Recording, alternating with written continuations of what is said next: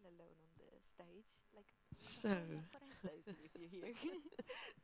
finally, good morning everyone, and welcome to the 8th Carnival event, which is the ongoing program of events that provides panel discussions, talks, performances that extend the life of the exhibition beyond the exhibition, bringing the themes of the exhibition into the worlds of discourse, public conversation, and discussion. All of our events are filmed and available online shortly after the live event, so if you weren't able to attend the events in person, please visit the Biennale YouTube channel to view the recordings. So this event, Women, Life, Freedom, is especially significant in our lineup because it speaks so directly and powerfully to the global nature of this exhibition, which is sometimes characterized as being only African or Black. The stark truth is that the questions we have tried to raise are as urgent in the Middle East as they are in the Midwest United States, or the Maghreb, or anywhere else. Questions of power, patriarchy, police control, and the underbelly of politics affect us all. Women of color, people of color, LGBTQT+ communities more than others. But we are all implicated, affected, and sometimes even complicit, knowingly or otherwise. So it's with mixed emotions, therefore, that I'd like to welcome Taranj Konsari and her collaborators to the Laboratory of the Future. On the one hand, I'm profoundly moved and proud that this exhibition can be offered as a platform of sorts, but on the other, I find myself wrestling with despair and anger at the circumstances in which it came into being. What goes through the minds of policemen as they beat a 22-year-old young woman to death? It is usually assumed that colonialism, the process of establishing control over indigenous peoples, only happens at the scale of nations or countries.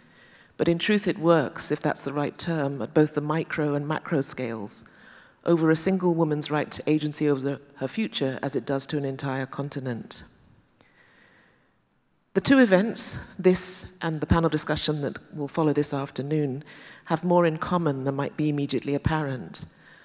I hope that you'll come to both, be moved by both, but also think about the conditions which allow the participants in one group to look to the social media and publicity which surrounds the event with excitement and pride, and the other with a sense of trepidation and fear.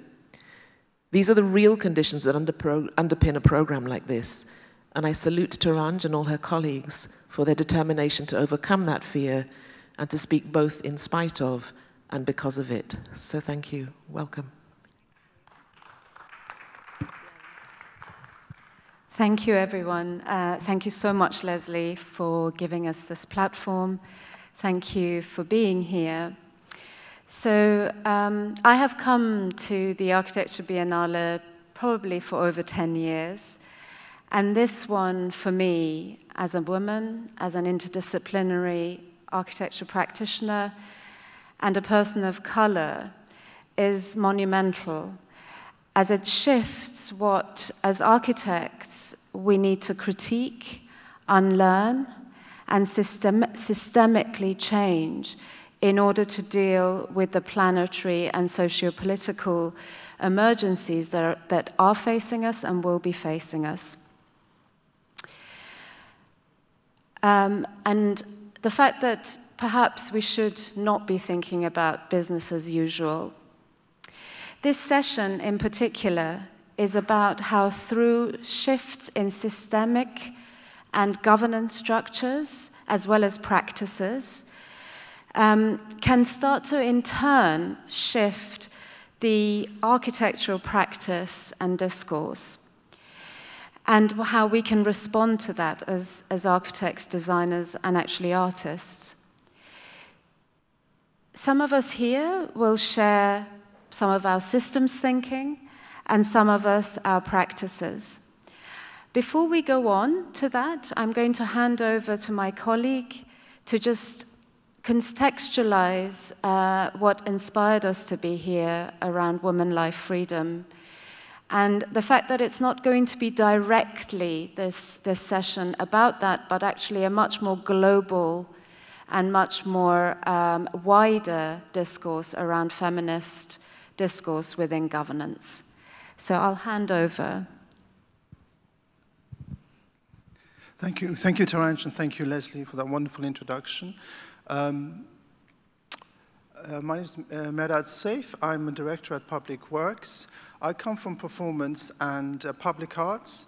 And today I'm going to talk to you a little bit about woman life freedom and its relationship perhaps to what Taranj was mentioning earlier, to architecture. I've taken two elements from the woman life freedom movement.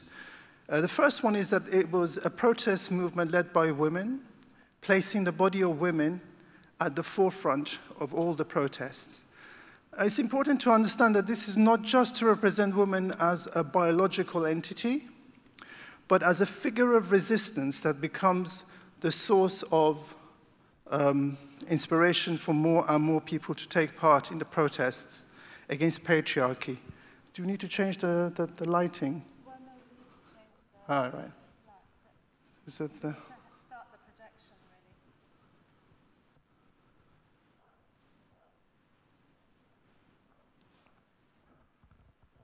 Yeah, just wait. I think it's more that this is fine. It's just It's this is just- not coming up on here. Oh, it does stand up. That's Oh, no, We need to project this, the table. The table. you might, Taranj, hold it. Just see what it does. So,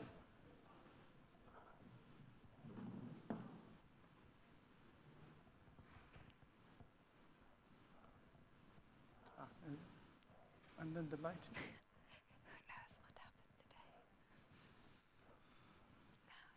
And also the lighting, is it possible to? Yeah. Aha. Cool. So yeah.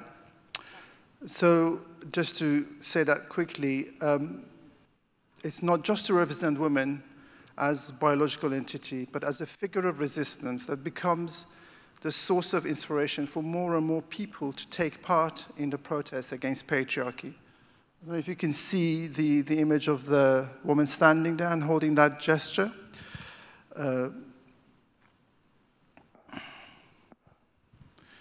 So women, men, members of different ethnic groups, and members of LGBTQ community all took part in these protests. This figure of protest becomes an anchoring signifier, defined by the way it is situated in the everyday, as opposed to imaginary narratives that construct a story or provide a defined identity. It is a faceless figure. By definition, it avoids offering familiarity. It is a situated figure. It incites the desire to act out being the figure in different urban and rural situations. The second element of the woman life freedom that I want to emphasize is the role of the arts in articulating and expanding this figure of protest, in providing a horizontal plane where this figure of resistance, and here's a depiction of it, which was also in our installation yesterday, can multiply and expand in real situations, in artistic reinterpretations and representations, and within the digital world. So I will also make reference to a female participant in the Woman Life Freedom protest in Iran who goes by the name of Elle. And she wrote an essay entitled "Figuring a Women's Revolution, Bodies Interacting with Their Images," that articulates the different nature of the Woman Life Freedom movement with reference to the creation of a certain symbolic image figure as opposed to the more orthodox movement of a crowd and mass demonstrations. So to begin with, the Woman Life Freedom movement began with the murder of Mahsa Amini, a 22-year-old Kurdish woman, on a fun visit to Tehran, arrested by the morality police for not wearing her hijab properly. She died in the custody of the police from injuries sustained at the hand of the police. According to her parents and her brother, Mahsa Amini had no interest in politics. She was a young, vibrant woman at the beginning of her adult life, ready to embrace the many personal challenges her future posed for her. She was, in other words, an ordinary woman preoccupied with her own desires and her own plans. In fact, Mahsa's real name, the name used in everyday life, the name her parents and her friends called her by, is Jina, a Kurdish name. Kurdish, however, is banned at schools as the language of subversion belonging to a troublesome ethnic minority.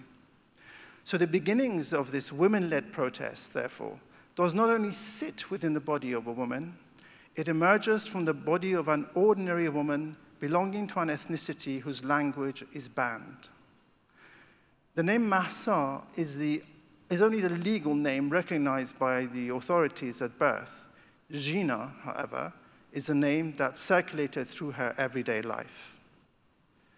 Thus the slogan, "Woman, Life, Freedom, Zan Zendegi Azadi," cried out at Jina's burial in Kurdish, Jen Jian Azadi, was also chanted throughout Iran and the world in Farsi, in Kurdish, and now in many other languages. On Mahsa Amini's gravestone, it is written, "You will not die, your name will become our password." During the protests, every slogan written on the walls of Iranian cities was signed off with hashtag Mahsa Amini. In Farsi and Kurdish, both words zan and jen stand for the singular woman. There's a more fundamental aspect to the singular use of the word personified in Mahsa Amini than the plural use of women. So sometimes the slogan is translated as women, life, freedom. Actually, it should be woman, life, freedom. The fundamental aspect of the singular does not reflect the transcendental essence of womanhood. On the contrary, through the password Mahsa Amini, the singular word woman becomes an anchoring signifier, the very source of plurality.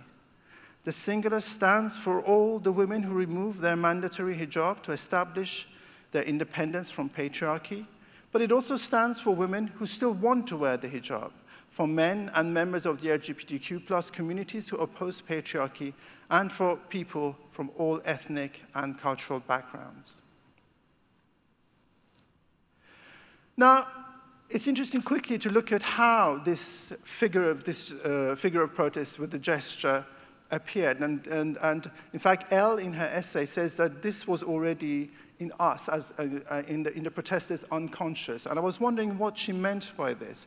And we have a quick look at the history of the relationship of women to the veil in Iran. We see what she meant by that. So this picture is a picture in 1936, where women were forcibly unveiled. So this was the time when, at the time, policemen were chasing women on the streets and pulling the veil or the chador or anything they were wearing to cover their heads off. And they were supposed to look Western, European, because that reflected the ambition of the then government to industrialize the country and join the modern world. You can see in this picture that there's some of them that they look very, very uncomfortable. They're not happy at all. This was quite a traumatic event in the country. Lots of men committed suicide. Some women never left their houses for 3 or 4 years. This was mandatory. So this relationship was one military government taking the veil off. And then, in 1979 revolution, we had the opposite.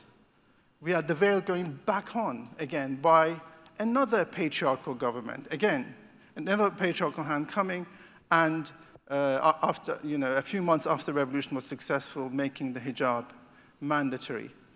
And during the Woman Life Woman Life Freedom movement, there was a time when Iranian women began to cut their hair. This sort of went round the world, and some artists provided some very acute interpretations of this action. So here you can see is one, which is, you can see that by cutting the hair, you're, in this artist's interpretation, you're cutting the arm of patriarchy. Another one, which is perhaps a more famous one, is this one. It's the cutting of the arm of patriarchy and its control over the hair. So it's really important to understand that the Woman Life Freedom is not an anti-hijab movement or pro-hijab movement. It's about removing patriarchy and giving women agency and a choice about what they want to do with it. Now, the gesture of resistance cannot be divorced from its urban situation, from the way it occupies and undermines the everyday use of space. Elle, in her essay, says that the creation of a certain symbolic image figure, as opposed to the more orthodox movement of a crowd and mass demonstrations, is essential. So during these protests, you did not have big demonstrations because they would be dispersed very quickly. People would appear in different areas and on cars, on roads, everywhere, just act out this gesture that you can see.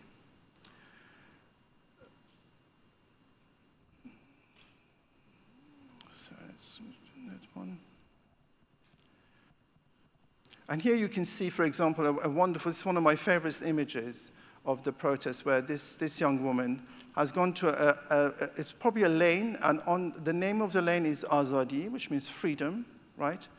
But it's probably just an insignificant lane somewhere in a city. And what she has done, she has written Zan Zendegi, woman life, next to it, and stood opposite it with that gesture, and a picture has been taken. This is a perfect example of this figure appearing again and again in different situations in urban conditions and becoming the source of, for inciting the desire of others to taking part.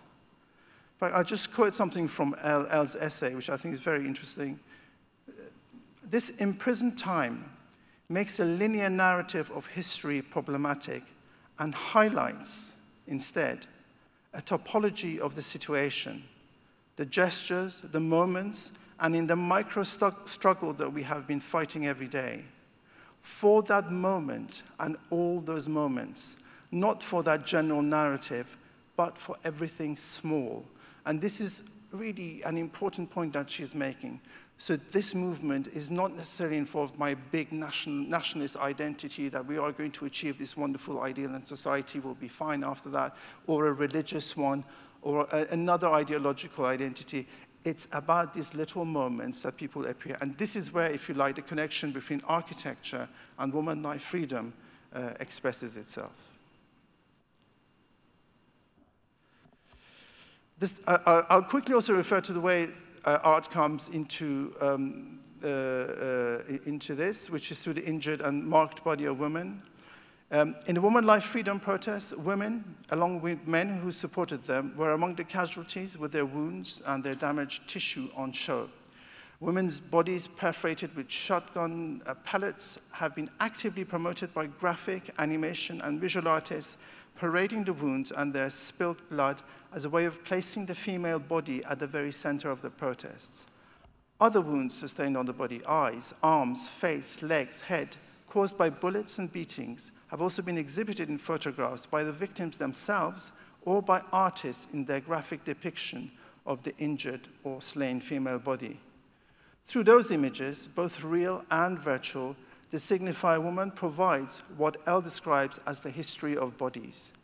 In truth, she says, what distinguishes this uprising as feminist is this figure-centered character, the possibility of creating images that do not necessarily capture the intensity of conflict, the cruelty of repression, or the unfolding of events, but instead carry the history of bodies.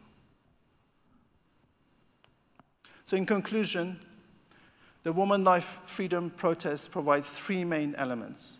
First, it places the signifier woman as an anchoring signifier for all those who oppose the patriarchy in all its form, and makes it an essential, if not the most essential component in carrying out action against any form of colonization. Secondly, it provides a situated figure of protest as a source of desire that encourages action, not based on a narrative or identity, but simply based on a desire for action and charge in specific situations. And finally, the situated nature of the protest is articulated and expanded by artists in real, virtual, and digital spaces, providing a continuous horizontal plane for dialogue and desire for change. Thank you. Thank you. Sorry, we've lost the screen again. I can't see. Yeah. So we're going to, sorry, we've had ups and downs with people unfortunately having got COVID, so we are going to go into Zoom, and I'm going to show their wonderful book and the pages of it, and you're going to see them on the side. Now, you might wonder what the relationship might be between what Merda just talked about and some of the things we're going to be hearing.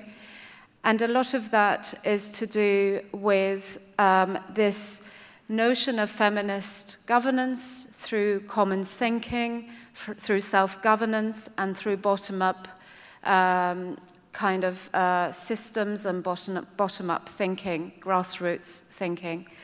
So if we could get Ezra and Lara from the Urban Commons Collective from University of Sheffield, we can move on to this part of the conversation. Can you hear me well? We can hear you. Yes, thank you. Perfect, thank you. Hello, I'm Esra Can. I'm an architect, activist, and researcher from Cyprus. I recently completed my PhD that looks into the intersection of urban activism and cross-border spatial practices in the context of Cyprus. And Lara? Hi everyone, I'm Lara Shah. I'm also from the University of Sheffield, originally from Cyprus, as Esra is as well. We'll get to that later. I'm a PhD student, currently in my second year, also trained architect, urban designer, and researcher. And I'm working on my PhD that has to do with radical imagination and its conception in the work of architects and spatial practitioners, specifically in context around the globe. Well, we're currently in Venice. Yes, we are. But we're not in the room because we are both suffering from COVID. We tested positive. So I just want to thank everyone there to make this online connection possible. And I'm very happy to see Urban Commons Handbook on the table to hopefully contribute into how we think about self-governance through the situated practices across different geographies. So we are members of Urban Commons Research Collective at Sheffield, University of Sheffield School of Architecture, but we have members across different institutions in Europe. You can see the cover page of Urban Commons Handbook. It's basically a collective effort of academics interested in the notion of urban commons, but it is much more than that. It is an outcome of collaboration of 7 practices from 7 different countries across Europe. And today this handbook will be our guide in revisiting some of the practices that could inform our thinking on urban commons and decolonizing governance. Can we go to next page, please? Yes, perfect. Who are we? As I said, we are researchers, but we are much more than that. Most of us are practicing. We are activists, and we kind of use the tools from both spaces. What we do best is we organize workshops and seminars, and we invite people that we can learn from to understand how urban commons is studied and practiced, and study the potentialities of urban commons to build collective fronts against the capital-oriented development crisis that we experience today. We regard commons as a means to generate social practices and processes that can maintain, reproduce, and reinvent our lives in times of uncertainty. Our interpretation of commons foregrounds its political goal, a process that involves governance of collective resources and a potential form of social organization. In this frame, we propose commons to generate processes of social reproduction and ecological repair when the capacity to repair is in crisis or under political and economic threat. And our collective turn to commons is about imagining how we may organize our lives together based on principles of care and collaboration. Next page, please. Urban Commons Handbook is structured based on who we are and what we do as the collective, as the members of the collective. The smallest circle you can see in the middle of the diagram is comprises of the members of the collective, and each and every one of us is somehow connected to practices through our collaborative activism or through our academic research. And each practice that we collaborated actually inspired and foregrounded a certain thread of urban commons that structured the handbook. With economies, we address how urban commons can support diverse, non-capitalist economies based on mutual interest, sharing, and collaboration. With ecologies, we look into the relations of collective care, regeneration, and resilience, and how they can contribute to planetary ecological repair. With infrastructures, we look beyond the common understanding of physical and organizational structural systems such as streets, railways, water pipe systems, housing, but we focus on the characterization of commons as transformational social infrastructures. Knowledges explore collective and collaborative approaches to the generation, management, and dissemination of knowledge, ones that are particularly oriented towards social change. Socialities is concerned with cooperating communities and their capacities. Localities focus on values created within and from below, while making visible the broader power relations that surround urban commoning practices. And governance argues that governing the commons is not a question of management, but rather a political project, where the common is a principle of self-governance that prefigures the reorganization of society as a whole. Next page, please. In the handbook, we explored self-governed systems together with collective resources and communities of commoners that produce and reproduce them. It's page 164. Yes, governance. The pink page. Sorry, it came off. That's 164. perfect. Thank you very much. I can't really hear you well, but I will confirm. Yes, perfect. Yes, in governance strand, we talk about self-governance, and we ground it as a local, horizontal, and inclusive practice of decision-making. We talk about regenerative social and environmental ecologies and inalienable goods and rights. Self-governance constitutes an alternative to the dominant separation between state and the market, that is, between public and private interests, and through that marginalizes other modes of governance, which are not based on individual rights, nor dependent on top-down structures. Next page, please. For the governance strand, we focused on l'asilo, which is a practice situated in Napoli, and it's a community movement that started as an occupation of the abandoned l'asilo building and then evolved into a social movement. Next page, please. What makes l'asilo interesting to study is their relation to governance. It's in their ability to initiate legal structures and communication lines with administration, with centralized administration, to support communal action and give them space within decision-making processes. They propose legal hacks for instituting a commons self-governance model that could contest and coexist with the centralized governance models.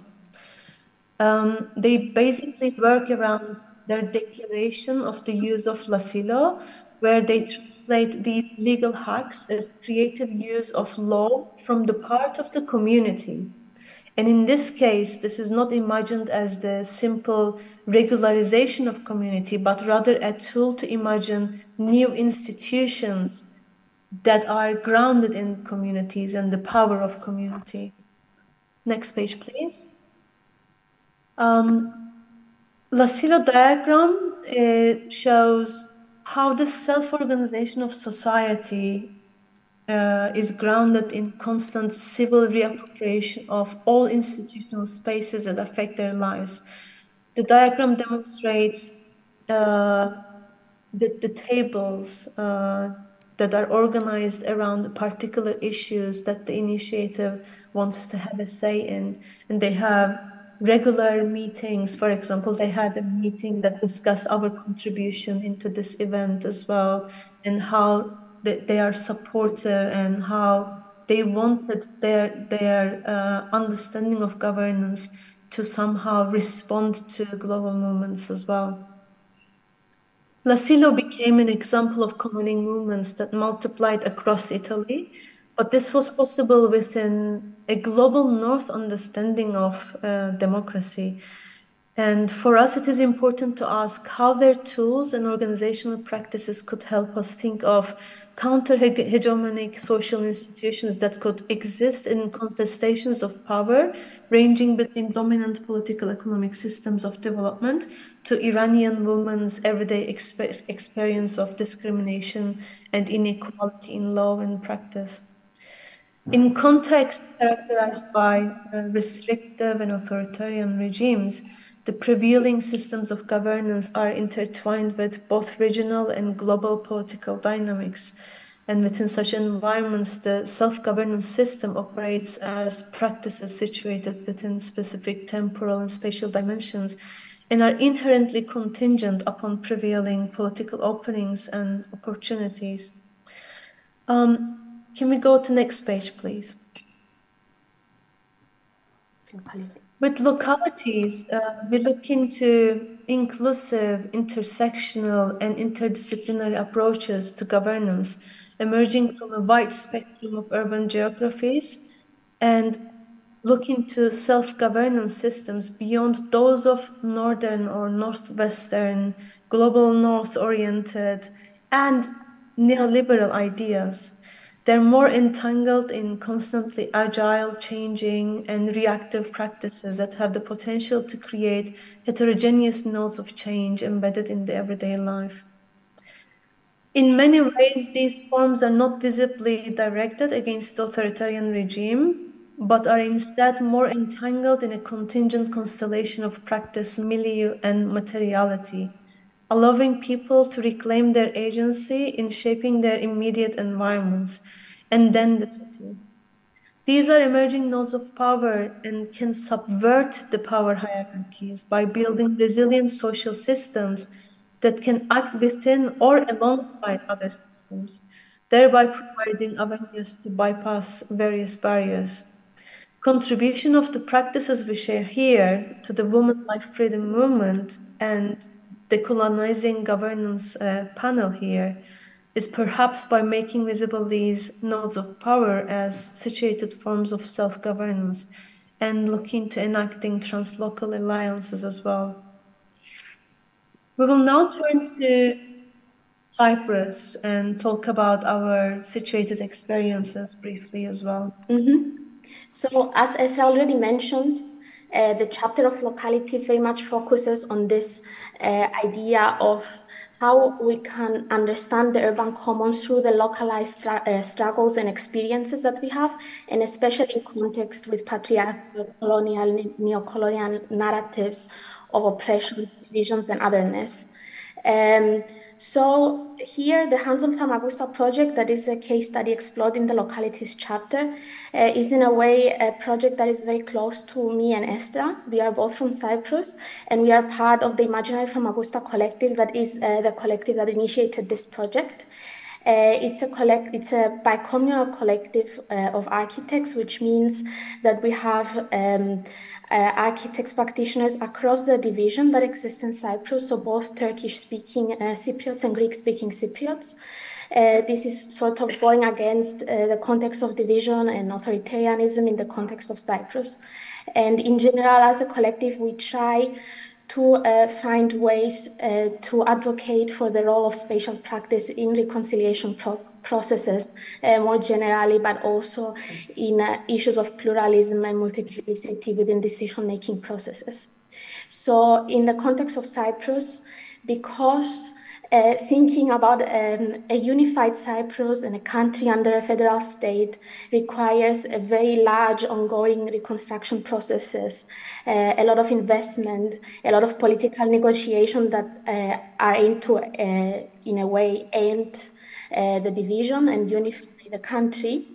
We, in a way, through the Hands of Famagusta project, claim a counterposition by bringing different modes of reconciliation and solidarity to claim the processes and our role within them of the urban regeneration and the urban commons.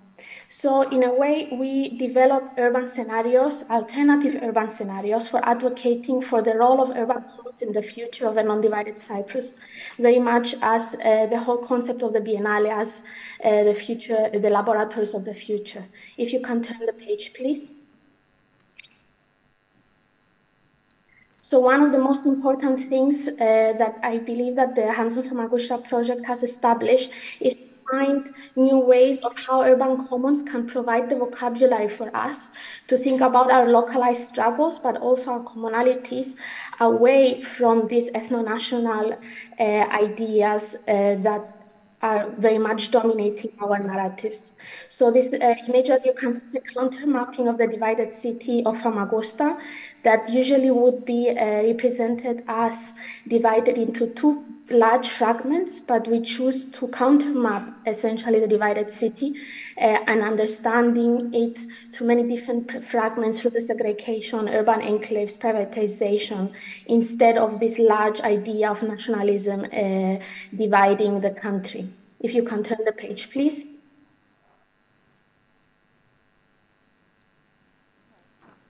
So in a way, Hands on Famagusta many times acts as a large platform and as an enabler of spaces that are across these ethno-national divisions. They are essentially spaces of encounter that bring people together that would otherwise never sit around the same table. And this might be people like me and another person my age that would have never talked with in the Cypriot context, the former and the current mayor of the city, activists and politicians that would never have open conversations across the division. It's in a way a way to build bridges across differences, and architecture and the urban commons become in a way a common languages that provide a new vocabulary to talk between us and talk with others and do things together and care about things together as well. So in a way, we claim counterpositions and we imagine the future urban commons while acting in the present. And in this whole context, the imaginary for us has a double sense. So first of all, it's imaginary because we imagine the future. It acts as a laboratory of the future. We can understand and see and imagine radically different futures for our country. And even if those are not able to be achieved in a very close time frame, it helps us to understand the present and our past, to question how we are Cypriots and we are together or apart and all of the context. But in a way, imaginary is also a very important term for us because it helps us stay in a realm between the imaginary and the real, within the thresholds of the spaces, and that essentially allows us to bring these people together under an informal scenario because they would never meet under a formal and set up space. If you can turn the page, please. So I think we went forward, but it's okay. I will end here and then we can end the presentation. So we would like to, in a way, question of the role of architect and architecture is in the process of reconciliation and in the urban commons more generally, and asking why us and what can us architects actually give and support through the tools that we know. So in a way, the tools, the technologies, the material agents such as models and the books and drawing and a lot of things are also very evident throughout the whole Biennale exhibition. They support us to build this laboratory of the future, to understand our future imaginaries and to also understand through them our past and present, and using urban commons as a common language of imagining this and rethinking how we can approach this context of dispute and authoritarianism differently. Yeah, very good presentation. Thank I you. think maybe this is a good moment to make the transition to La Foresta and Flora. La Foresta was also part of the handbook, and we hope that it will become a common resource to inform many different practices as well. Thank you. Thank you for very much making for us, having us. part of this. Thank you. Thank you so much for joining us. And you look really well, so we hope you get better. Thank you. So just for you all to understand the structure, I know we're throwing a lot of stuff at you. We're going to have a break after Flora and also have any Q&A just before that as well, before we go into the next session of today, which, yes, and there's the film, yeah. So, okay. Is the mic? No, yeah, it's working. Great. I will just set up things here. Let's see. Just over. Yes.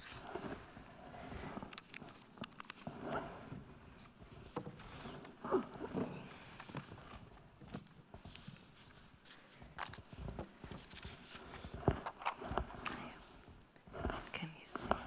Okay.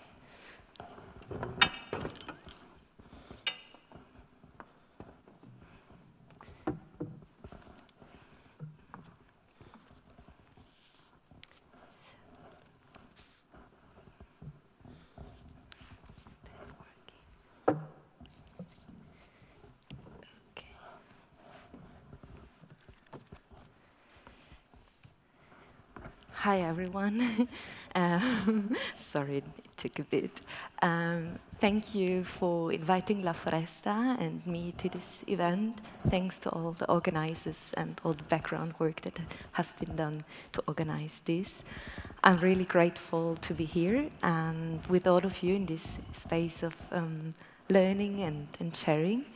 My name is Flora, and I'm a member of La Foresta, which is a community academy in Rovereto, in Trentino, in northern Italy.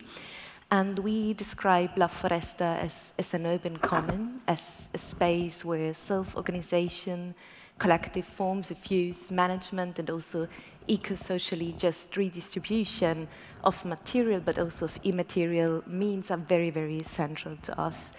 And in this contribution today, I would like to share with you some experiments we are currently doing, or we are engaging in since some time, around community-based feminist organizational tactics and tools. Organizational also in the sense of how we maybe, get in touch with others, how we relate to others, and how we come together in general. I will also share with you some struggles connected to this tactics and some open questions that I will move around here sometimes. But first, briefly, what or who is La Foresta? Here on this image, you can see part of our group in front of our space that is located really in the train station in Rovereto. And actually, this space came about in 2017 through a collaboration with the Italian railway company. We just wanted to have a space to create situations of learning, of knowledge exchange, and of just doing things in common. And by coincidence, Trenitalia at this time was looking for someone who wanted to rent the space because it was empty. And so we contacted Trenitalia and we proposed to experiment with cultural and social activities in that space for 3 years, but without paying rent. And to our surprise, they accepted the offer. And then in collaboration with the municipality in a lot of co-designing activities, they renovated the space and it has been made to us available until now. So we hope very much that it's going on also in the future. So here you have a map of the space. It's 250 square meters. It includes an event room, a multi-purpose area, a convivial waiting room, which is very much like in the train station. You just can arrive and wait there. We have a professional kitchen and also a small garden, which is you are kind of already in the train in a way. So the location actually of La Foresta in the railway station is for us quite important, as it is really a space of transition and of exchange. It is very easy reachable, visible, and really a key anchor point for the whole valley because we live in the mountains, I would say. So even really a lot of activities are now hosted in this space.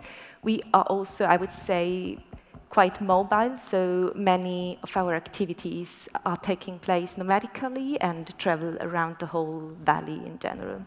And our group is not just these few people, but we are around, I would say the core group is around 25 people, a mixture of, I would say, architects, designers, gardeners, recyclers, activists, so it's quite diverse, I would say. And another, I would say, 50 people and associations are quite frequently using our spaces on a daily basis. And actually everyone can join our group just by joining our activities. And now I want to come to the first aspect. Let me see if this is working. I want to share with you. I hope this is, you can see it good. So the first aspect I want to share with you on how we try to come together, I named Activating Bodily Practices, Feminist Pragmatism and Poetics. In La Foresta, actually, you use food, preparation, metaphors, body-mind practices, mediation and speculation, really in diverse projects, because they help us to create shared and very easy and simple moments of learning. They help us to break down traditional hierarchies of knowledge. They also help us to question what actually is considered knowledge and who is considered in the process of transmitting knowledge. I also brought a bit of bread we can share afterwards. So yeah, food preparation and also the act of making together is for us really a feminist and political practice. And I think one of the practices that best represents also this concept is the forno vagabondo, which you can see here. And this is a mobile oven that is mounted on a cargo bike, and this oven then stops in different neighborhoods around the city of Rovereto, but also in the surrounding villages. And we use this mobile infrastructure as really a playful means to explore more abstract issues like food sovereignty, biodiversity issues, and so on, but also really as a very easy way to stimulate encounters and to reach people in their living spaces and in their familiar environments. So people that maybe don't come to our space because closed spaces sometimes create a barrier. So we try to use also these mobile infrastructures to activate commoning situations. So for example, we bake in playgrounds and squares where just a lot of people are coming together after school, for example. Here we had a puppet show, and in this puppet show, it was kind of explained in a very easy way how the seed transforms into a flower and who is involved in this, like what actors, more than human and human. And sometimes we collect just herbs in the park, and then we make pesty and flatbread, and while we are doing this, we are talking about biodiversity, for example. So for us, this mobile oven is really a kind of mobile commoning unit of La Foresta that helps us to reactivate common spaces, common urban spaces, and also brings together different people from diverse backgrounds through the simple practice, for example, of bread baking or fermenting. And on the same time, we try to prompt still questions of, what economy do we want to see in our valley? What kind of agriculture? So, also these more abstract topics are kind of, tackled to a very simple practice. But at La Foresta, there's not just the oven. Actually, there are very different working groups using food and other bodily practices to build relationships between humans and modern humans. There is a collective SCOBY that is fermenting and talking about a plant-based diet and animal rights, and there is Comunità Frizzante, which I explain later a bit more. They are doing participatory drinks, for example. I'm just changing the setting. So, no. This one, and we have, I'm not sure if this is working, yes. Another aspect we are experimenting with as a feminist strategy is allowing curiosity and also avoiding over-design, not only in the creation of learning spaces, formats, and infrastructures, but also in the way we communicate and connect with others, in the way we structure also our meetings and we organize in general. So like these, I would say, oh, this is now difficult. Tiny pores in this bread, maybe you can see them. We try to create various access points through our activities. So instead of really meticulously planning every detail, we try to keep things very open, allowing for rough structures or purist arrangements.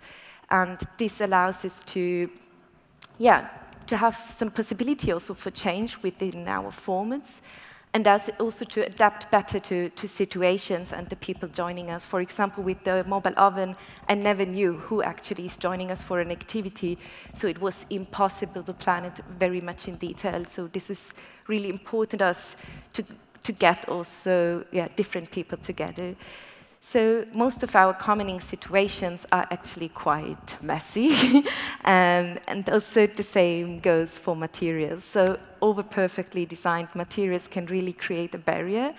For example, in 2019, when I first arrived at La Foresta, I designed a small diary for a fermentation workshop. And soon I realized actually that participants hesitated to interact with this diary because they were just a bit afraid of destroying it. It looked just too polished. So this and other examples have taught us that excessive design and over-perfectionism can sometimes exclude or deter people that actually we want to engage with. And one project that maybe exemplifies this ethos is Ecolab. So here, this is the situation of the Ecolab, which is a collaboration with the Mental Health Center in Rovereto. And in this project, we aim to create moments of convivial and mutual learning in a non-stigmatized environment. So every Tuesday and Wednesday at La Foresta and also in other locations, we have a lot of activities. And these are very easy activities like collecting clay, planting, bicycle repair, and in this activity we did some wellness together and self-care. And actually through these activities we create spaces where also our mental health is part of a commoning situation. So people just come together, socialize, and learn new things from each other. So there are no experts teaching, but just people that have a passion and they just want to share something. And actually also through this project, some individuals joined our group that maybe in other infrastructures are treated as patients. And we try really to regard them as just members of our association, and they take also part in our decision-making processes, which I will describe later more in detail.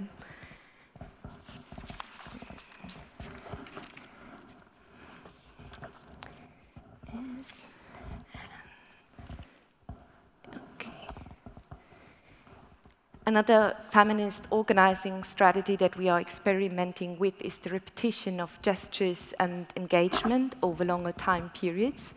And this aspect actually takes very different forms at La Foresta, but I will just introduce or briefly mention two.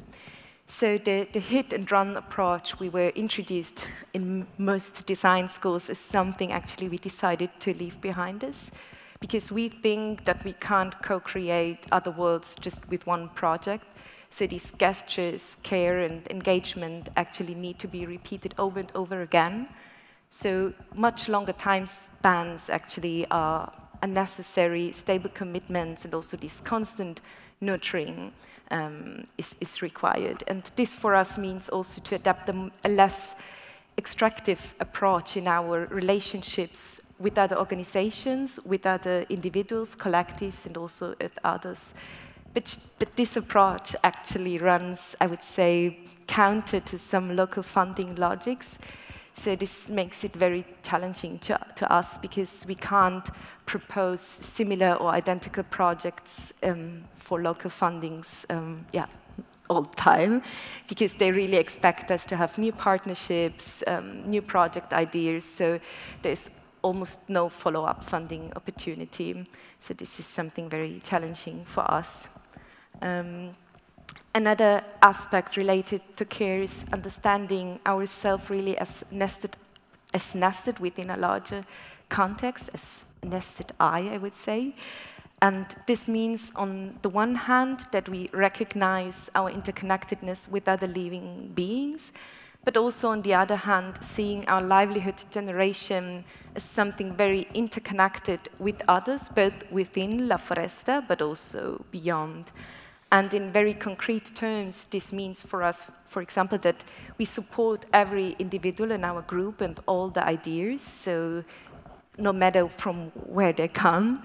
And this can also mean that maybe I write a project proposal for someone else who has not the capacity and the time, or just the skills in this moment. So we try to also create livelihoods for others and not just for ourselves. And another aspect that we are now doing, or a practice that we are doing since, I would say, 1 year, is that every one of us contributes 3% of our income, if we have an income, in a sort of interdependence fund, as we call it. And this is then used if somebody is in struggle, or if we need it in future, we just have this little fund to support, many of us. This one. Then we have the iceberg. And the ring. I don't know if you see it, maybe like this. So one concept and strategy that for sure most of you know, and we use in almost all our engagement, is the one of the diverse economies iceberg, or the diverse economies concept, developed by the US-Australian feminist economic geographer J.K. Gibson Graham. And actually this image helps us in a very empowering way to see the economy as everything actually we do to sustain our livelihoods, whether this involves money or not. So in general, at La Foresta, we consider all activities important and also part of the diverse economy, whether paid, partly paid, differently paid, or not. And one very good example is here, Comunità Frizzante, which is our fizzy drink business. And this fizzy drink business tries not only to interact with the tip of the iceberg, which means on the conventional market, but also in all the caring and nurturing activities below the waterline that are very important for the well-being of people, earth, others, and so on. So concretely, this means that the drinks are made in a participatory process. So for example, we experiment collectively with recipes, we collect the ingredients together, and we also design the labels together and invent the names. So everything is done in common and in different learning settings. And this drink, for example, the abbracciata, is made in collaboration with a local bakery. and there we make use of the perfectly eatable leftovers. So the bakery actually just uses the peels of the orange, and in the past they just throw away the juice. So Comunità Frizzante arranged a collaboration, and now we make with the juice this fizzy drink. Let me see. So this sounds maybe great, but however, we are not managing to have enough resources for all to have a sense of stability in our group. So most of the people in our network are still struggling with precarization, and discussing money and making also our financial needs transparent to each other and is something really not easy, and we do just since 1 year. But nonetheless, we really try to hold on to this practice and organize regular meetings where we share really our current social material situations as really a means to understand better how we can redistribute our resources in a need-based manner.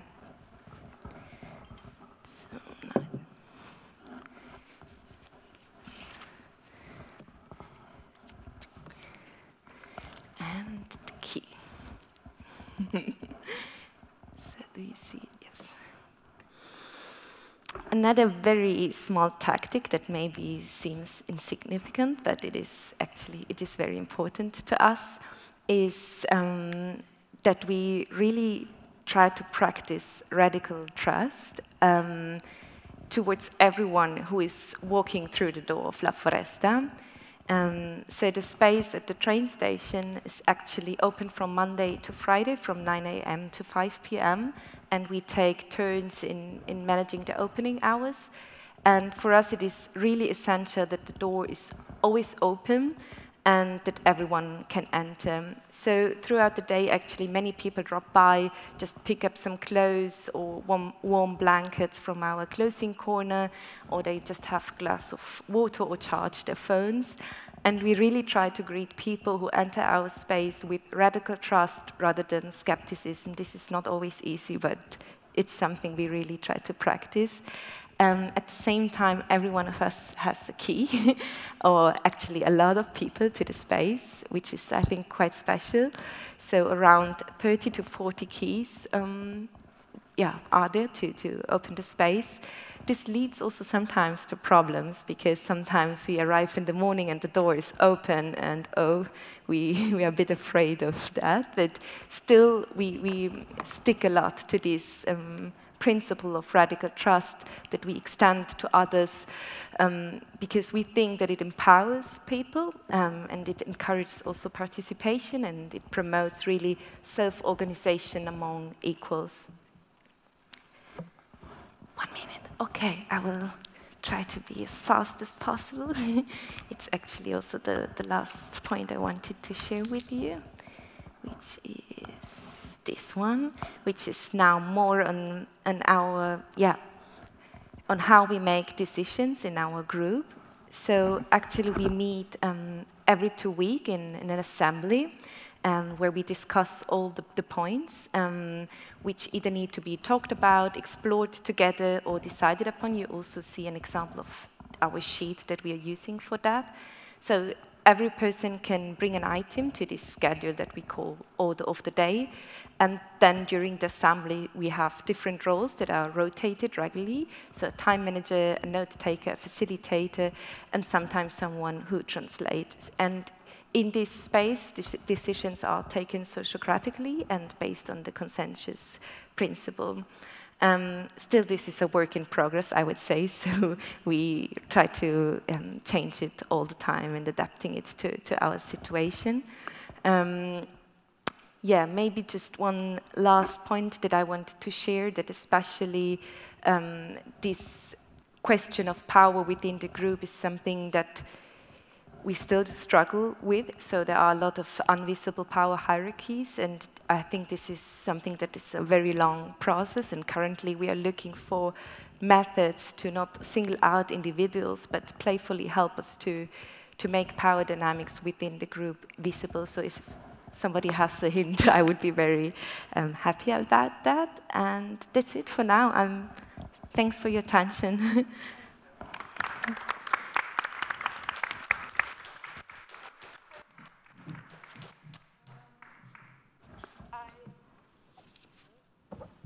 Hello, yes.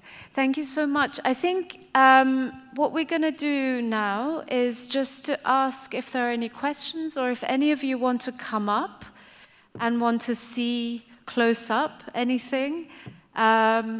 You know, that it's really good to maybe walk around a bit and take a breath. I just wanted to tell you what this tablecloth is as well, because this is the chador, which is the veil that women wear in Iran, and it has some of these this kind of decentralized governance that I will talk about later. So just in case you're wondering what this is doing here. But any questions, or anybody wants to come up? Yes, Nika. There's a mic coming. Thank you so much for that presentation, really inspiring. I wanted to ask about your experiences on how do you keep consistency and encourage the community to show up over and over again and to engage. Is that a challenge? To me, that seems like really amazing that you've managed to engage so many people. So how do you deal with consistency, like encouraging it?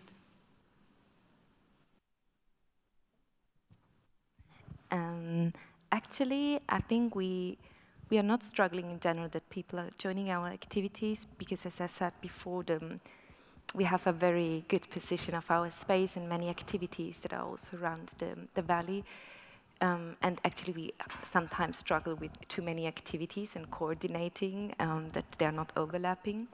We maybe struggle more to interact with, for example, younger people or migrants joining us and our activities. But actually, we also told ourselves that maybe our approach should change also in this, I would say, situation, to not ask to include others, but more to engage with other people. So a new strategy we have, for example, to engage with younger people is that in the morning at 7 a.m. when they are at the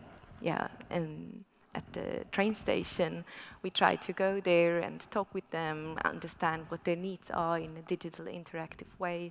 So yeah, we try to find new methods to engage with others. Thank you. Any other questions from the audience? No. I suppose the issue is that socialization happens at a state level, you know, at where your values are constructed. So so in a way, your values of becoming a consumer or working in particular contexts, because that's framed as success, those things are kind of a lot of funds and resources are going into that kind of socialization of a national kind of ideology. So in a way, it's almost like working against the grain constantly, isn't it, at the moment, because you have to go there at 7 a.m. to talk about these values kind of one-to-one. Like it's almost like trying to shift value systems. So yeah, so I don't know what like how do we deal with that? I don't know, that could be anyone on the panel or in the audience. Yeah, it's a tough one, isn't it? Yeah. Do you have something, Rita? Okay. So should we just take a break? Because otherwise it becomes quite unwielding. We're going to keep to the 10 minutes because otherwise so there's 3 speakers, 10 minutes each. So we're not going to be so long. There was supposed to be a film, but I don't know technically if we can do it. So we will check with that. But if you want to come and talk to us, please do. But let's take a 5-minute break and maybe just walk around the auditorium a bit. If somebody wants some bread, I don't know if please come. It's freshly made yesterday.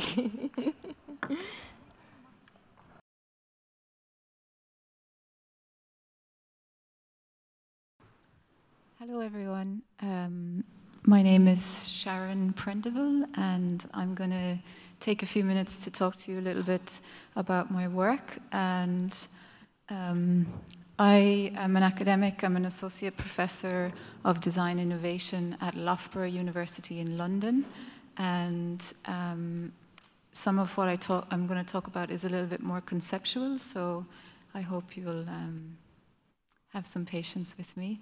So as soon as we get the images up, I can just get going. I'm going to talk a little bit about economic self-governance and design for ecological democracy, based on some projects that I've been running for the last few years with the team at Loughborough University. And I just want to particularly acknowledge the inputs of Dr. Anaïs Carlton-Parada, as well as Dr. Pandora Shiperick, to some of the ideas that I'm going to talk through now. Great. Wonderful. Thank you very much. Okay, so I'll just begin. An overwhelming impetus strikes me to bring her to visit the peat bog near where I grew up. A memory of squelching underfoot, chasing frogs and stacking turf to dry against a white wall in a rural place, far removed from the noise and activity of inner city London. A sense of place, of domesticity, romanticism perhaps, for a life lived in closer relation with the land. Evocative of remnants of a past Ireland, a mainstay of Irish national identity, nationalistic pride, a nod to a past that no longer exists, certainly not there. Nostalgia is an affliction of the displaced. The Irish poet laureate Seamus Heaney implored us not to dwell too long on that past. He said, "They've taken the skeleton of the great Irish elk out of the peat, set it up an astounding crate full of air." Peatlands, or bogs, are non-renewable on a human timescale, and as such, extraction of peat is not sustainable. For many years now, I've been working on ecological design, open source sustainability, with a particular interest in ecological democratization through new economic practices such as commoning. As a non-economist, designer researcher working with artists, anthropologists, sociologists, and media historians, I've been seeking to discern the nature of new economic framings and practices. My approach to new economics is very much centered on how we can make sense of how material practices and relations manifest in new economics or not. In my recent work, I've been exploring design rhetoric, discourses, and frames around this conception of new economics, particularly with the motivation to foster new ecological perspectives and practices. And one of the driving questions behind this work has been in relation to why commons design projects seem to set up problems in ways that deem certain to fail, or to render highly complex situations as reduced to very monocausal solutions, or indeed issues. So I'm interested in how ecological frames relate to community practices, and in the ways in which these might be broken down to better access the world and problematize various invisible assumptions about how that world is. A project I've been working on, as I mentioned, for several years out of Loughborough University in London is called Counterframing Design, Radical Design Practices for Sustainability and Social Change, funded by the UK Arts and Humanities Research Council, set about tackling some of these questions. And we worked with grassroots organizations who were invested in employing more democratic and egalitarian practices, particularly in terms of decision-making and community building. So our work involved mapping frames and intervening in practices in situ through deeply considered, culturally responsive methods. This simple starting point allowed us to complicate the straightforwardness of things by harvesting meaning of the socio-political context of various different counterframes. We frequently encountered the view that all it takes is to get the frame right and we'll get the outcome we want. What about degrowth, which validates growth? Post-growth, not necessarily counter to, but building upon or beyond. Build back better. Build back better. But normal was the problem in the first place. Alongside those frames that seek to operate on their own plane, such as the work of Kate Raworth's Donut Economics, I think Taranj will speak about a little later, or as observed through our own fieldwork, concepts such as community wealth building or mental wealth. But the thing is that frames contain the thing, but they are not the thing in themselves.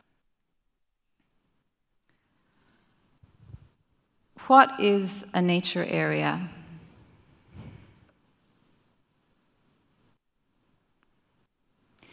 It's wild.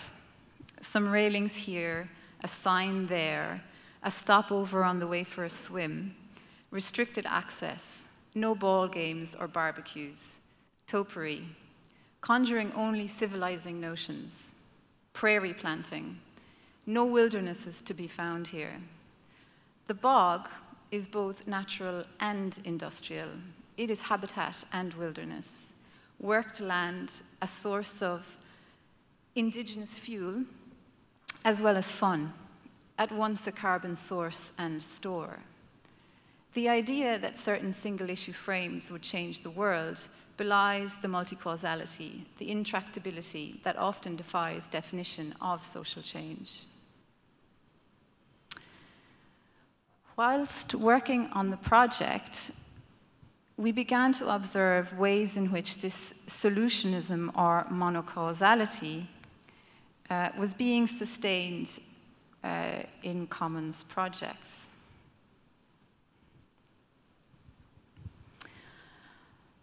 On the one hand, there is a gulf between the work of many academic design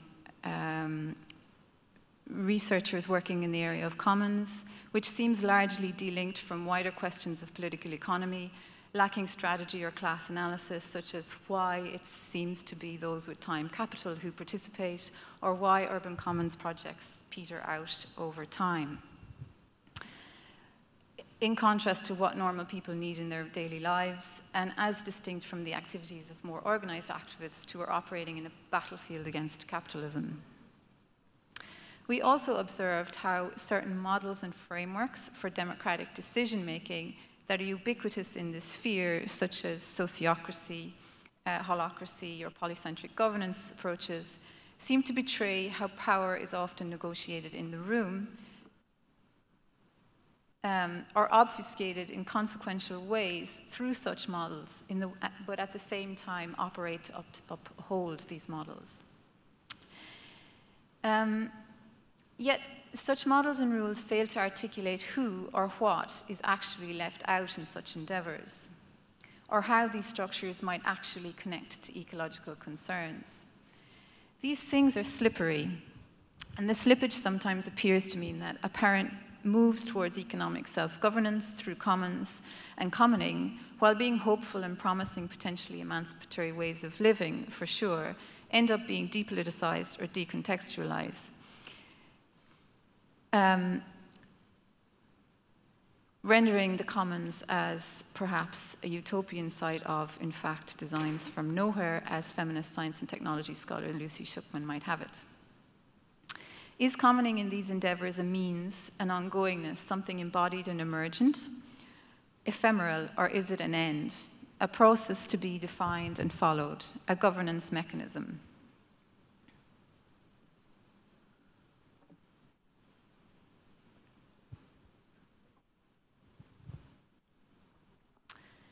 Consider this reflection from an activist working in cooperativism using a sociocracy model every day in their work.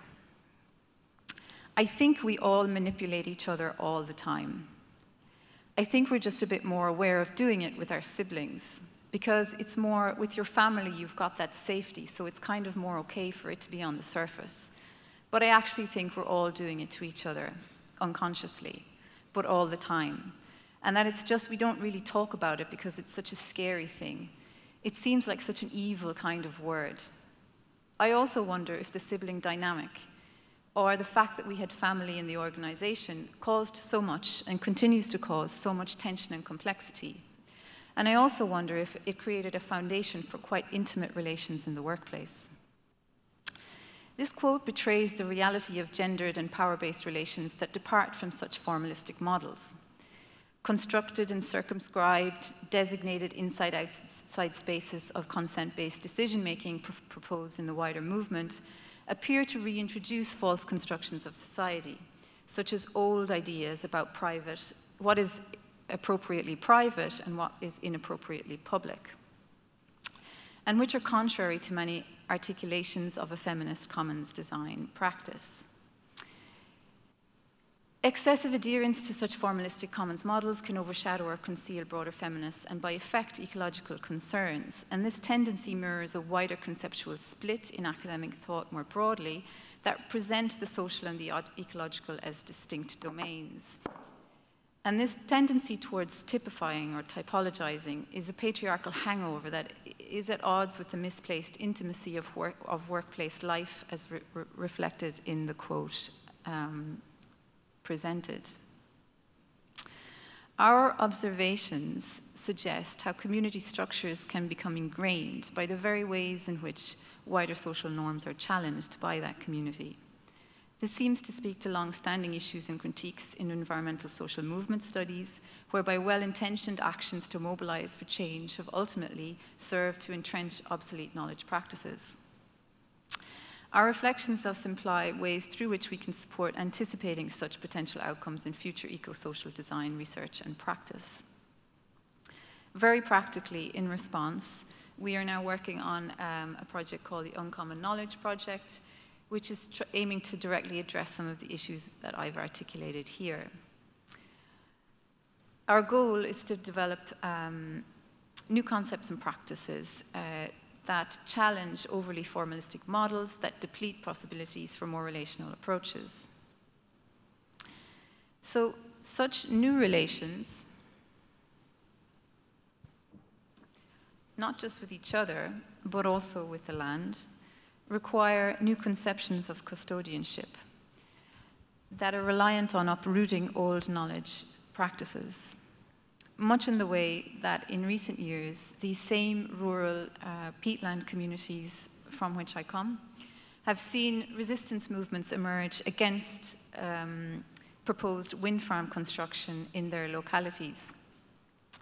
These movements present complex responses to the relationship between custodianship and extraction, as they have arisen with renewed appreciation for the ecological attributes of peatlands, and somewhat in distinction to the energy sustenance they have historically provided. And this acts against a different opportunity for a new form of custodianship to emerge, perhaps even economic autonomy through potential renewable energy infrastructures. These are frustrated and fraught responses arising in often historically demobilized communities that were once colonized, and yet peat was, at points in the past, also managed cooperatively by these very same communities.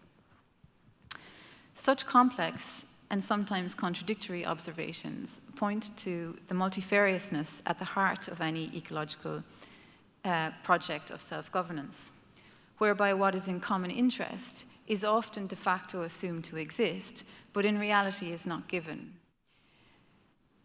This points to, I think, the politics at the heart of the commons, and also to the profound significance of rural-urban solidarities as well as transnational solidarities in this domain. These movements thus sit in stark contrast to the formalistic institutionalist ideas of the commons I touched upon earlier, and necessarily demand that a relational politics is placed front and center of such goals. Thank you.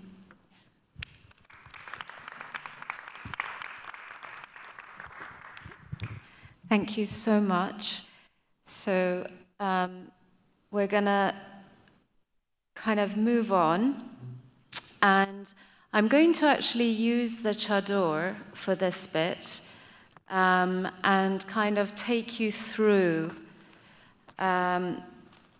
this kind of idea of the commons and how actually there is legislation within the UK, which, although a neoliberal legislation called the Localism Act, is actually a missed opportunity for us to think about grassroots governance models. So centered in my talk, and Sharon also talked about, Kate Raworth's Donut Economics was a really important piece of literature for me, because what she did, intentionally or unintentionally, was to position the state. Oh, we pull it this way. The market and the commons in the heart of, in the middle of her priority list, where the earth was at the top and power was at the bottom of that priority list. But we know this is not how our current systems are operating. So if we look at these very different systems, where the market is about profit and private property, although these are not distinctly, they have lots of nuances within them. If we have the state, which is about politics, the sphere of politics and public property. And we have the commons, which is much more the sphere of citizens and self-governance. And it's the working of these three together, these relationships between them, that actually starts to create these kind of new systems, because they all have different logic. They all have a very different idea of what they're good for. And so if we need to kind of, this patriarchal model in which we kind of always think one system has to have the most power and eradicate the other and replace it, becomes a very problematic concept, really. But actually the collaboration and the networking between those contexts are what probably will give us some of those systemic changes. So, so as I talked about, it was this act. And what I'm actually showing as an illustrated form here, and bear with me, is that there is a legal policy in the UK Localism Act, which is called Community Charters. So there is neighbourhood planning, there is right to buy for community groups, there is right to manage, and so on and so forth. And it has a very neoliberal concept that actually private organizations can do that, so it doesn't have to be the commons. So, but they will do it if we don't, in a way, take that on within these types of organizations. I've just realized I have to turn this around for you to see it from your perspective.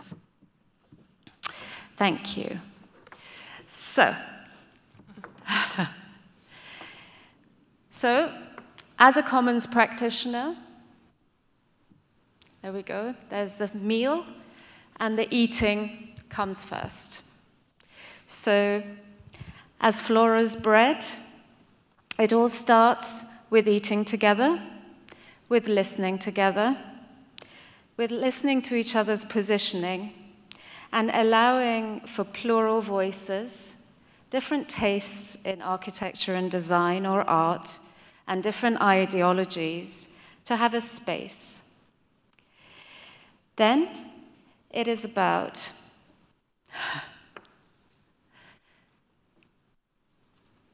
Sharing knowledge, as also was described. Which way am I going? This is what, here we are. This is what this image is about.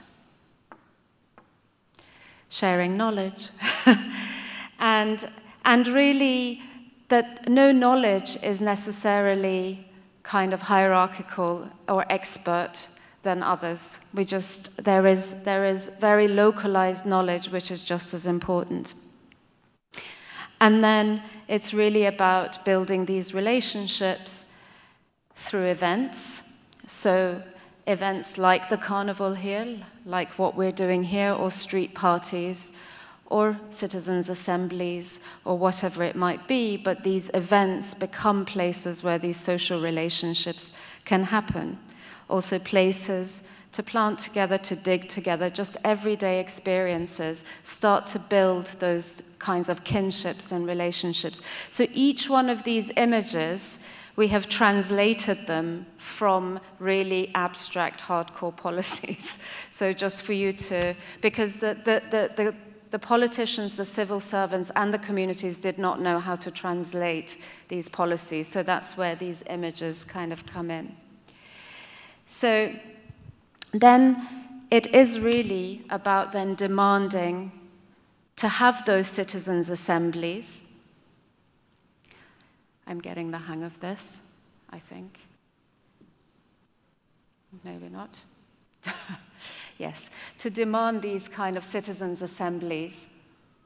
And one of those has been that they are happening. They have the model of them at municipal levels, where you have the communities, you invite in each local neighborhood the different people who are residing there to turn up, and you have different tables, as you have here, and you can make certain decisions around what policies are being made. Those policies are then, there are people whose names are taken from a hat to become steering groups or steering committees. They develop those ideas, go back to the assembly, things get voted on, and they come back again, and so on and so forth until the final policy is made. And also this goes with funding from the public sector. So if we use this kind of model as a way to kind of start to set up these community charters, which is a social contract between communities and the state, then one starts to think about a community-public partnership, because the organizations become much more validated and constituted than thinking about a private-public partnership, which is the model we have at the moment. And eventually we get to a point where,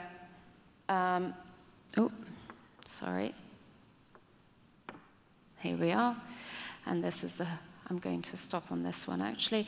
And this is the kind of point over these kind of different relationship between the commons, where you're engaging at community level, when you're engaging at community level and with the support of the public, you start to kind of set up these social contracts that then becomes the way that you can kind of engage with others. So, with the state, sorry. So I think but for this to really happen, the commons need to, in a way, be a sphere within which one can start to be resilient, not be precarious, and have social kind of sustainable organizations within it. So could we imagine these organizations which are, on the one hand, financially sustainable, on the other hand, are doing community development and really a different system of care, some of the things we've been hearing about around like dealing with resources together, governing together, and so on and so forth, and making the rules. So for that, that needs to have a very different logic as a space of the social than that of the public, which is the space of the politics and policies. I'm going to leave it there and allow Rita to come on, and we can discuss this further. Rita, I can move this away.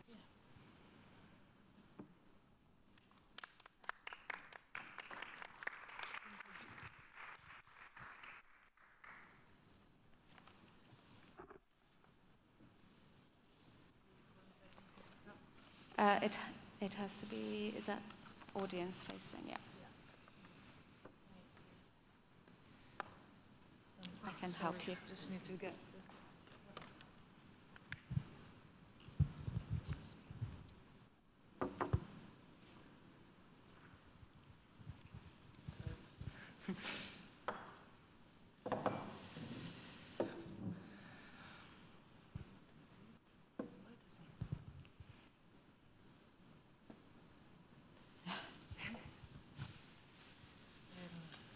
Yeah.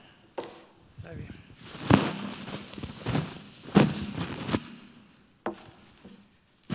Okay. Yeah, so hello everyone. I'm Rita Adamo. I'm going to talk today about commons that are based in rural areas, and mainly we are a collective called La Rivoluzione delle Seppie, which is in Italian means squid revolution. And we started as these are a group of us, for example. We start as a group of students at London Met, but then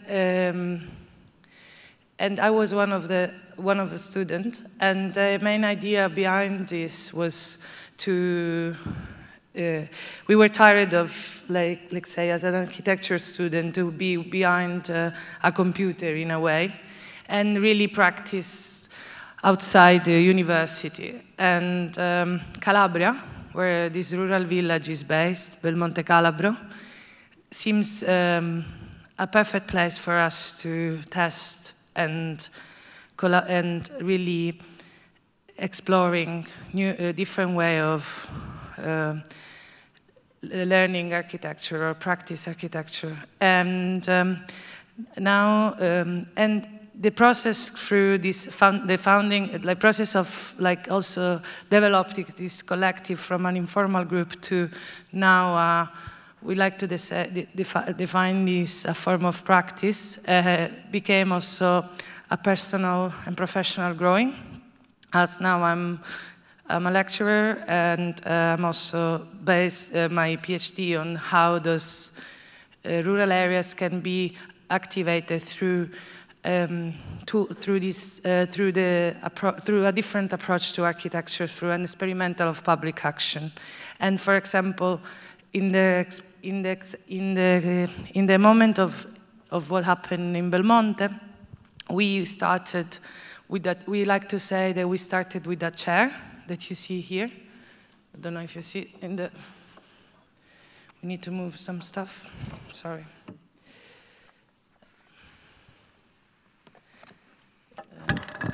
Do you see it?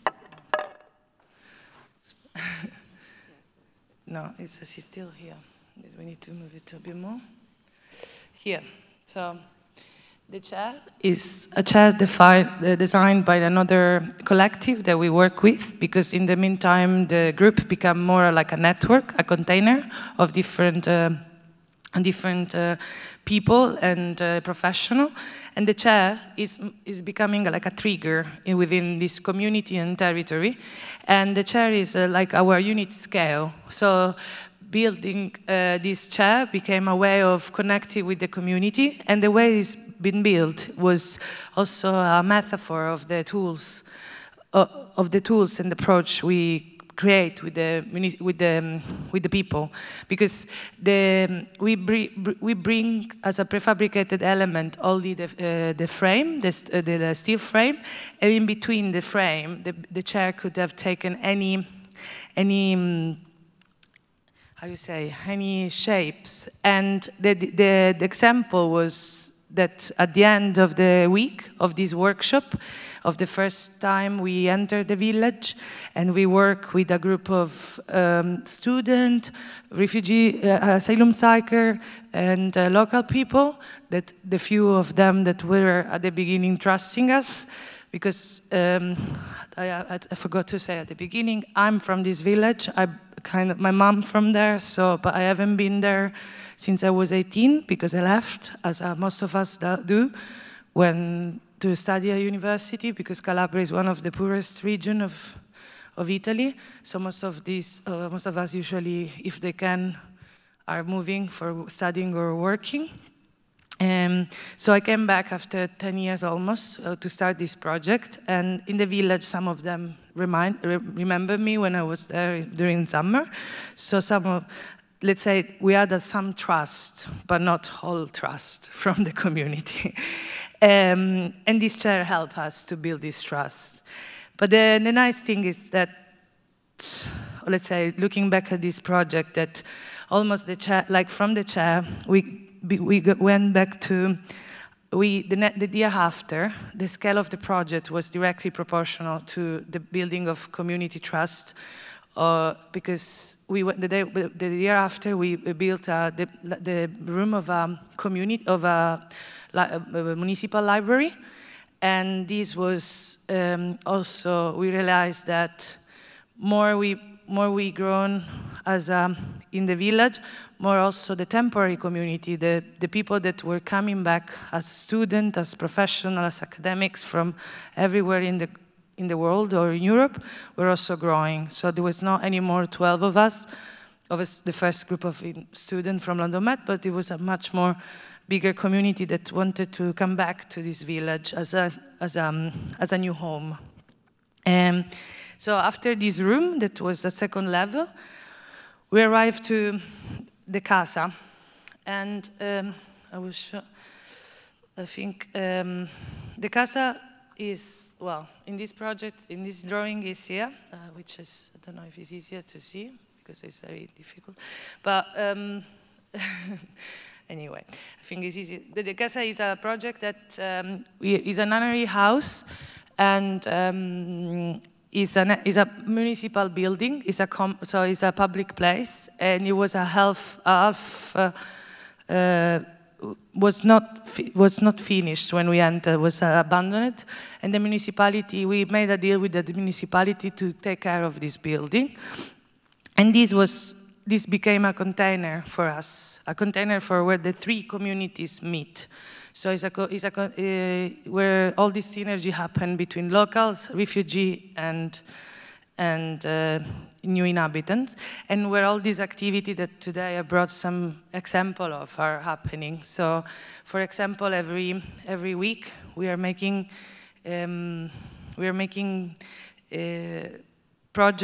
project with refugee asylum seekers that are living in the area, especially with children, where we did this ceramic workshop. I don't understand where is that with the white. Where we work with local ceramists from Belmonte that is doing workshop with them, and in this way they're happy to, find a way to not only be excluded from the community, but find their way to work together with the community, and or we define a atlas of not the usual place that you can work with you can find in the village. So all the emotional place or the different place we define in these 7 years with student, with refugee, with the new inhabitants, and so the different they're more the human experience, more than traditional experience. And all of these are defined by our local tools. So they're hate tools we define through the know-how that we've been experimenting during these years. And there are basically hate words that I think are used in all these projects we've seen today, but depending how they've been used. And we like to call it glocals in a way that for us is very important, is bringing together this global and local community, especially in those rural areas where they're quite, they need this kind of window to a more global reality, but the same way, especially in our situation, for students in a particular way, it was important to work in those specific territory.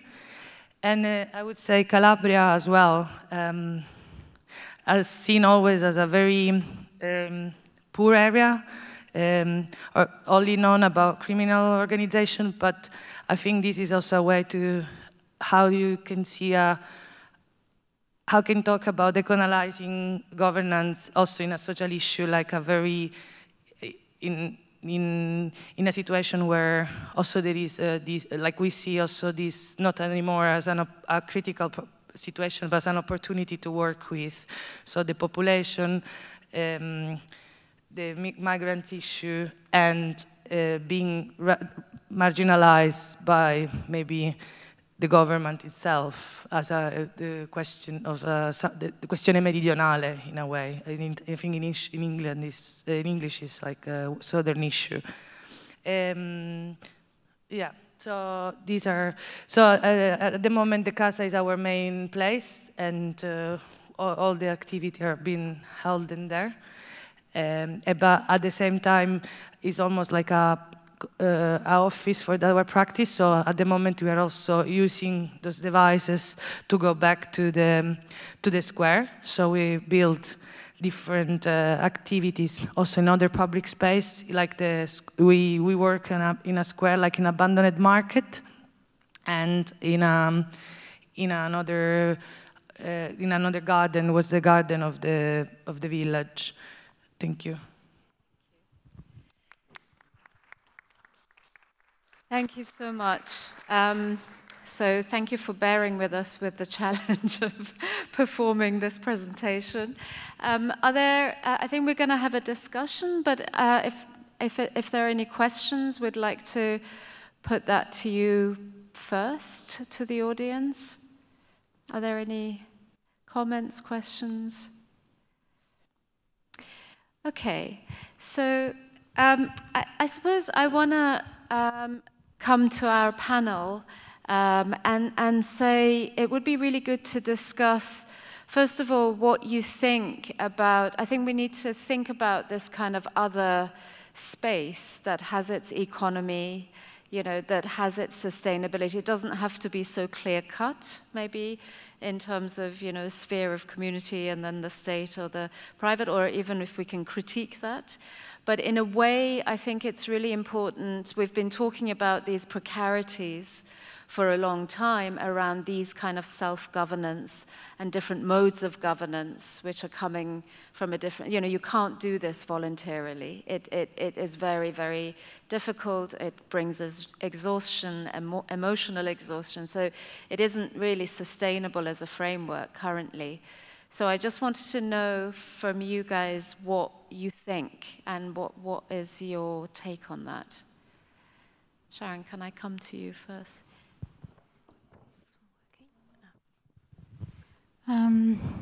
Yeah, I mean, I agree that there are immense problems with volunteerism, and I'm very cognizant of the types of disparities that kind of tends to reproduce. But I don't think it's so straightforward.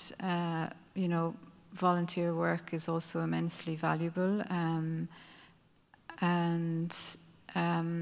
Yeah, I mean, I think I'm also very, you know, aware and I observe how, you know, the kind of separation of spheres can perhaps be a little detrimental, I think, to feminist work and feminist approaches. And if we look at the history of design studies, which I'm coming from an industrial design background, I'm not an architect.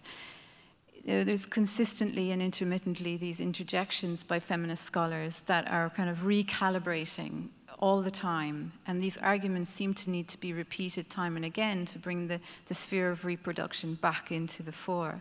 And I very much see that in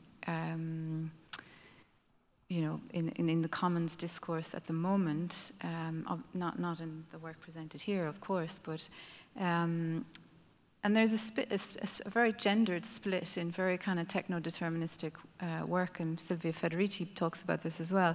So I think, again, I'm an academic, so I will always be trying to, consider the assumptions at play, but I think that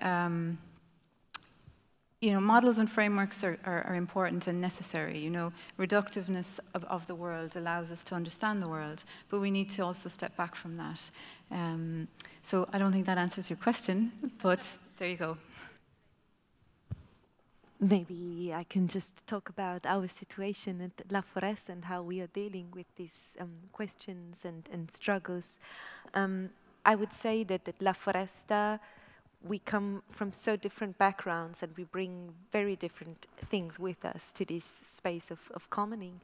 So some people inherit maybe a house and are quite safe, and they know that they get other land or whatever, and they feel really safe, and others instead have nothing and are quite in difficult situations. And what we try is really to, on the one hand, to talk about what actually is our situation and to start from this point, so to acknowledge also the differences in our group. And on the other hand, then to redistribute some of our resources. For example, who has maybe a house. I'm living currently in Bianca's house, and she's also part of our group, and I pay really a low rent just to covering the costs. So and I don't have any inheritance. So it just to see, okay, how can we support each other? Who has what kind of privileges, and how can we redistribute that on the one hand, and on the other, currently we are trying really to figure out how on the long run we can secure especially the question of housing, because the rents in Trentino are really rising a lot, so it's almost impossible to afford living, and to collectivize these. So we started a project really 2 months ago to replicate the model of the Mietshäuser Syndikat. I don't know if you know that, from Germany, where they really try to put land and housing from the market forever, and they developed a really interesting legal model. So now with the ex asilo Filangieri, we try to work on this question, how we can develop similar systems in Trentino first, and then in Italy. So just as an example, maybe you want to add. For us, the situation is also very complicated, because in the casa at the moment is a building site, so we cannot sleep there, but we sublet a private house, and that house, it was maybe the last time we could sublet that cheap. And because at the moment also in Calabria, comparing to what you could, the type of job you can find and everything, also the rent are also kind of high, but also the people that are working in the group are not someone that is from Calabria at the moment, or there are very little people, like not many of us are from there, so people that they want to live in Calabria, that are from the group, because otherwise we are all like working remotely. They have to stay in Calabria but find a job or work remotely, or work with us but then not pay rent at least. So we are managing in a way that at the moment there are a lot of people, not students, that are asking us to spend a time with us for a month, 2 months, like sort of digital nomad. And these are helping us, but it's very unstable. otherwise public fund. But the idea is to have a communal life that allowed us to basically share the resources. And also the interesting thing about us, I don't like the word digital nomad, especially when you talk about territory, how you leave those territory or how you leave those communities, that they are not really digital nomads because they are becoming part of the project. So it's often, for example, was an Argentinian guy, Fabrizio, he came, he was supposed to stay 2 months, and now he's there, he moved there for, I don't know, he's living there for long.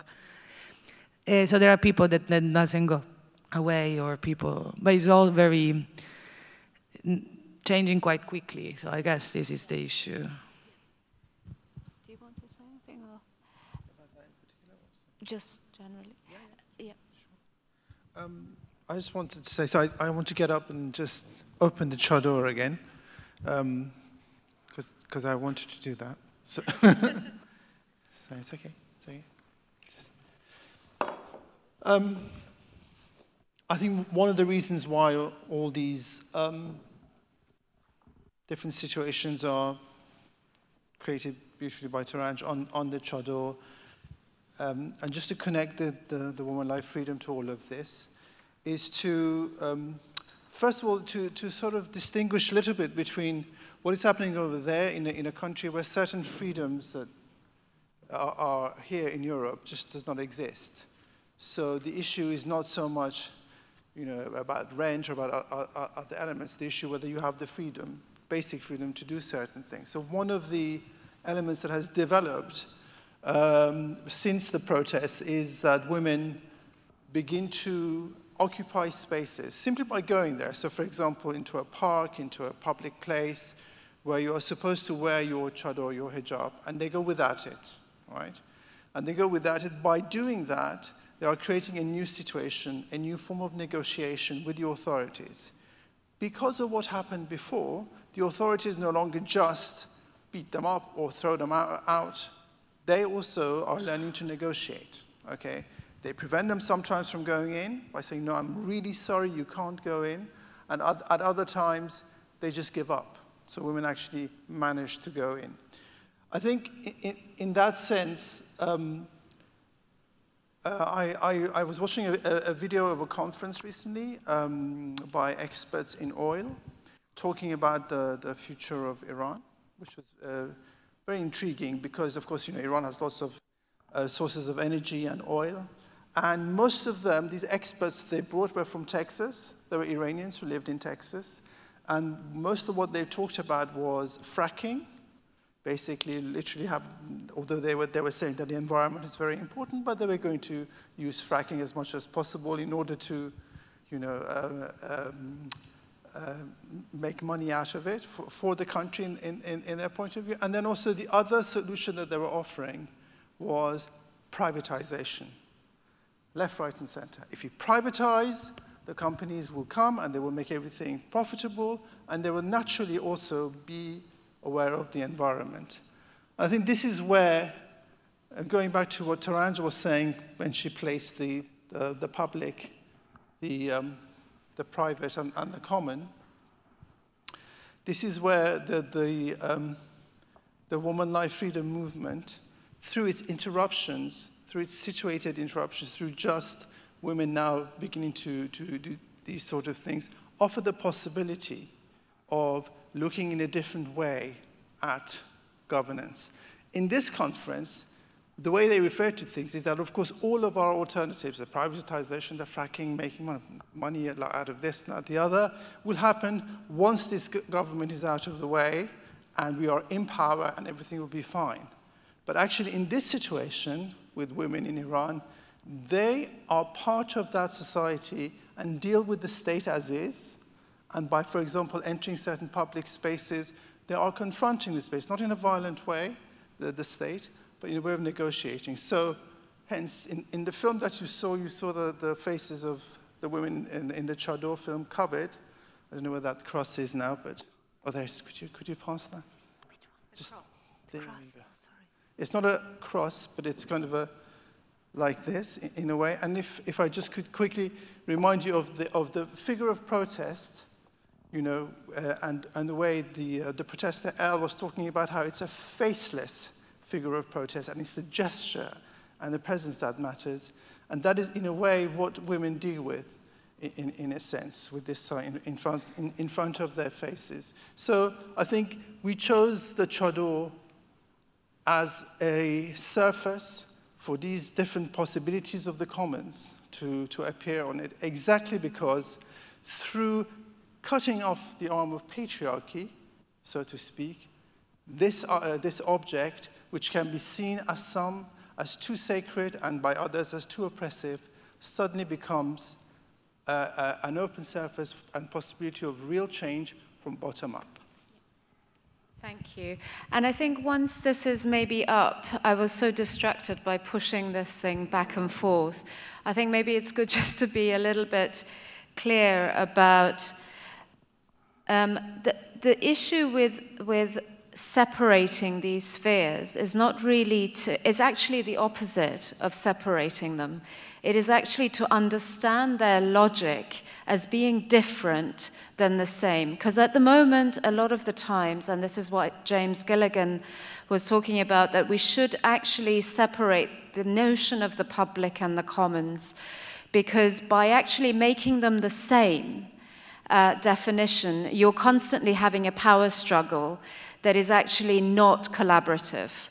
But actually, if you say, let's take the conceptualization of the commons from their distributive theory, which is not used so much, which is about what we do together and achieve together in collaboration and action, as opposed to what we all as a society believe is good for us. These are two different notions of common good. One is a theory of communal common good. The other one is the theory of distributive common good. And the distributive is not used so much. So what I suppose I'm suggesting is that maybe we are actually mixing a lot of theoretical ideas at the moment, and that's what happens is that we end up with mixing the social and the political as one, mixing the market being a communal common good, you know, and a public good with what private public ownership might be, and so on and so on. At the moment, I think it's it needs kind of unpacking and then collaborating. And I think what I find interesting around this visualization of policies, which is on this chador, and I won't go through the different stages because it's quite complicated with the screen, was that they constantly move between the sphere of community building on the ground and what you have to negotiate and the state offers. So the assemblies, of course you can also do it within the commons, but the scale of it changes when it's at the state level and when it's assemblies which are at 250,000 people than maybe 20, 30. So I think we then can start to talk about scaling up, and we're looking quite a lot around these policies, around scaling up, by looking at also federalism a little bit, where you start to have lots of commons which are doing these face-to-face relationships, which are doing, you know, it goes back to the history of band societies, you know, where it was around localized communities. So looking back at history of political organizing as well, of that, and the abstract state. So it's not about getting rid of any of it, but it's about where they start to work with each other. So what happened with the modernism in politics was that kinship, the social, was kind of deemed unnecessary and was deemed not really important. So apart from the household, now we don't have kind of the arena of the social as much. We have the arena of the political, but it's not the same. It is not the same. And I think that's where the differences are, and we just need to understand the differences. And I suppose that's where, at the moment, the discussions in Iran are happening around the political and the social was on the ground. The social was the women, was the bodies that Mehrdad showed. That's where the social was happening. And I think it's that distinction that would be really important for us to maybe frame. I don't know what the time is, but I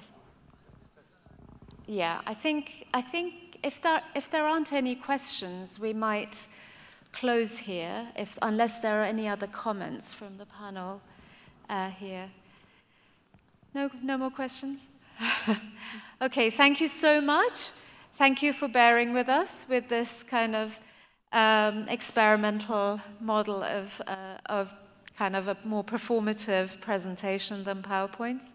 And have a wonderful afternoon.